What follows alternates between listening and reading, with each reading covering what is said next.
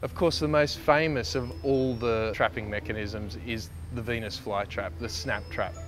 The leaf itself is divided into two halves. The petiole or the midrib of the leaf is formed into a hinge. It has these beautiful fangs or teeth along the outside, and then these tiny little sensitive trigger hairs inside the leaf.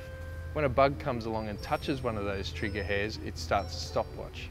The plant starts counting. If it gets to 20 and nothing has happened, the clock resets. If another trigger hair is touched in that time, the trap snaps shut. It then releases a digestive enzyme and digests the animal. That takes about 10 to 15 days. Once it's consumed, the leaf reopens and it's ready for its next victim.